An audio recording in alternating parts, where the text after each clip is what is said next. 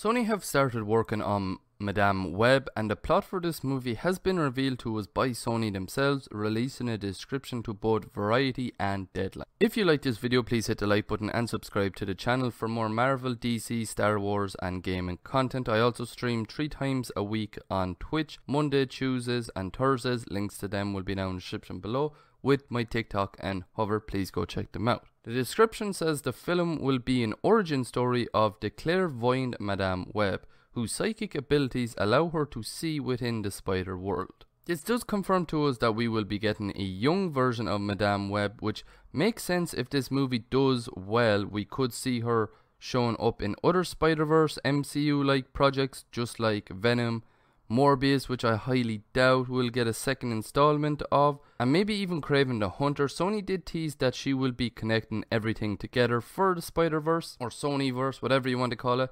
As of now, we don't really know if Tom Holland's Spider-Man is going to be the Spider-Man we see in the Sonyverse or Spider-Verse, or could it be Andrew Garfield or Tobey Maguire, or completely new Spider-Man. For me, I would stick with Tom Holland, as it would make the most logical choice and sense, because he is young and is already Spider-Man. I can't see Tobey Maguire come back and being able to do the whole Spider-Man again, because technically he is old, which could also work for the Spider-Verse, where they could have an Avenger-like threat maybe, and they kill him off, giving the torch to either Miles Morales or even Spider-Gwen.